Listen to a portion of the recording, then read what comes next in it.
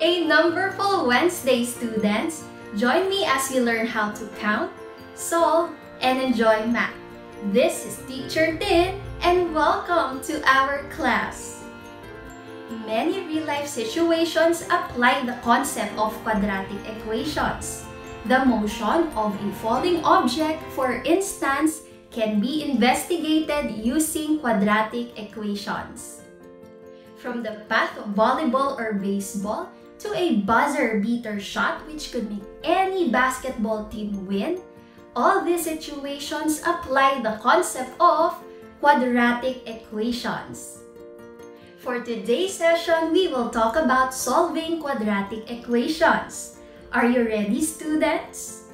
Come on and let's begin our numberful journey.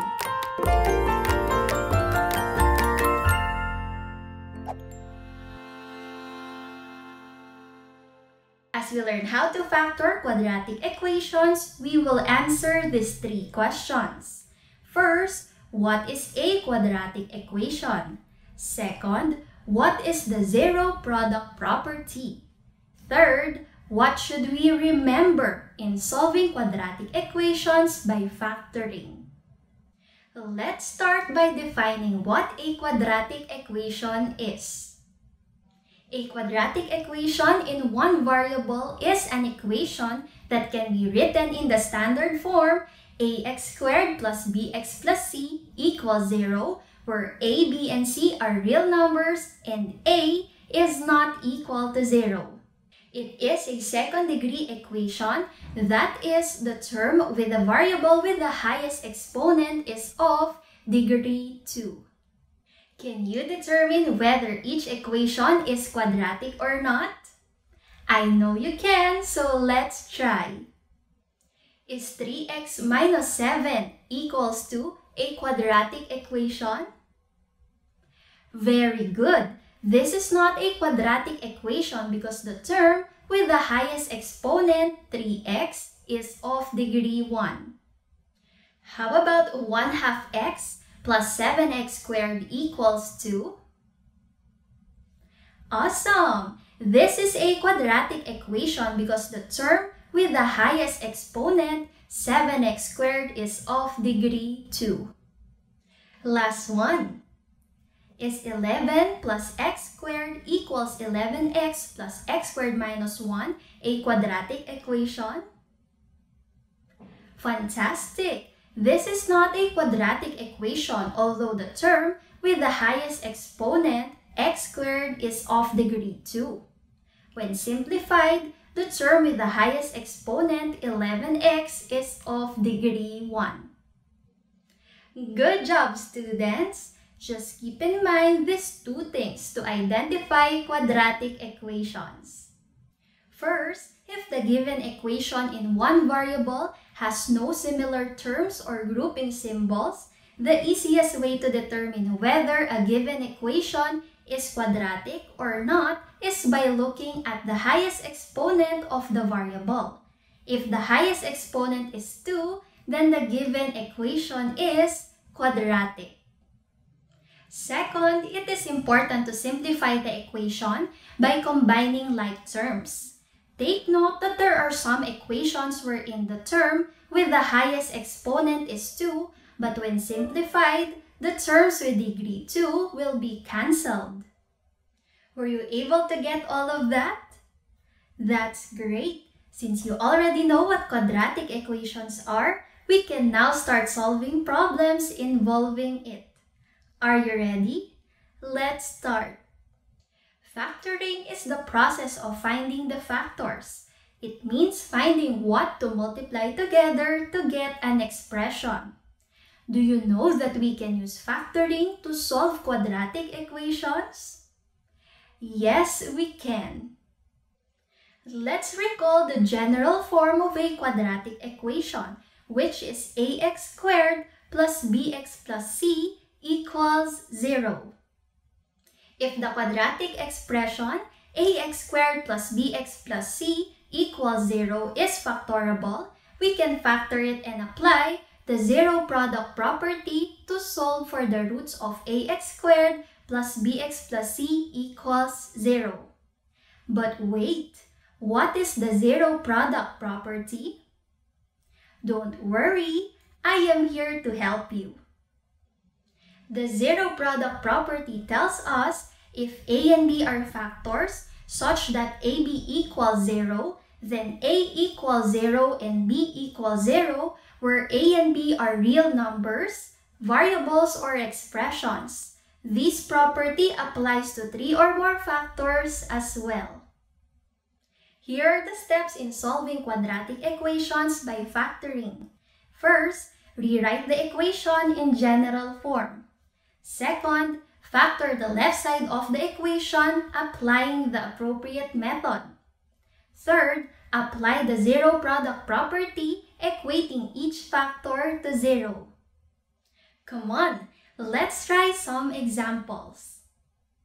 Take a look at this equation. For the first step, rewrite the equation in general form.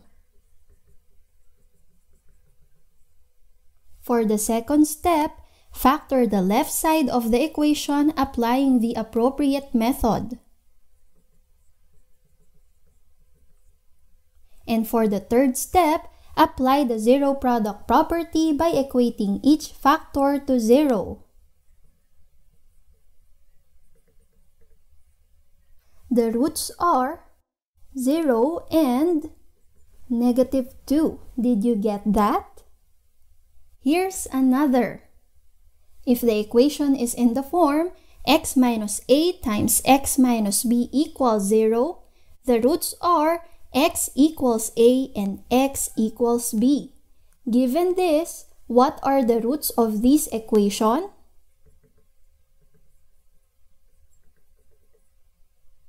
Awesome! The roots in this equation are 3 and 4. Now, let's try this. In solving this equation, it is very common for some to equate each factor to the constant written on the right-hand side of the equation. X minus 1 equals 5 and x plus 3 equals 5. X equals 6 and x equals 2. But take note that this is not a correct way of solving the quadratic equation.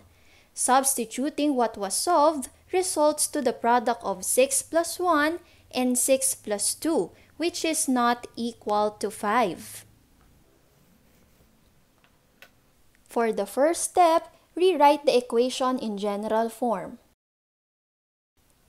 For the second step, factor the left side of the equation applying the appropriate method. And for the third step, apply zero product property by equating each factor to 0.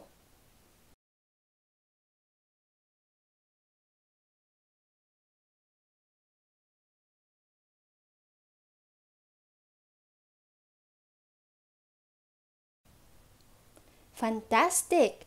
The roots are 2 and -4. How about x times x plus 5 equals 0? The common error for some is that they try to divide both sides by x. Dividing both sides of the equation by x makes the implicit assumption that x is not 0. Always remember that division of any algebraic expression by 0 is not allowed. We apply the zero product property, then solve.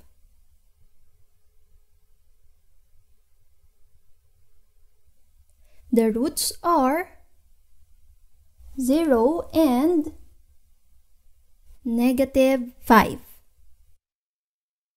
Last one. Can you answer this?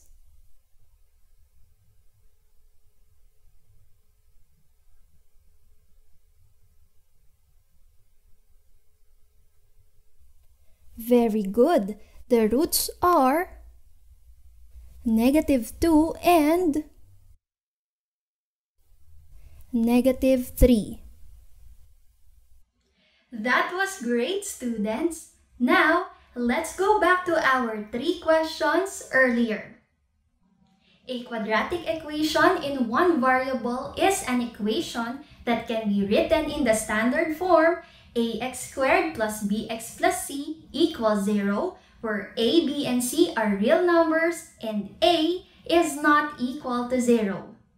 It is a second-degree equation, that is, the term with the variable with the highest exponent is of degree 2. The zero product property tells us if a and b are factors such that ab equals 0, then a equals 0 and b equals 0, where a and b are real numbers, variables, or expressions. This property applies to 3 or more factors as well. Here are the steps in solving quadratic equations by factoring. First, rewrite the equation in general form. Second, factor the left side of the equation applying the appropriate method. Third, apply the zero product property equating each factor to 0. You did great! I hope you learned a lot about factoring quadratic equations today. If you did, click thumbs up and share this video to help students like you to count, solve, and enjoy math. Don't forget to click the subscribe button. Again, this is Teacher Tin, and see you on our next Numberful Wednesday.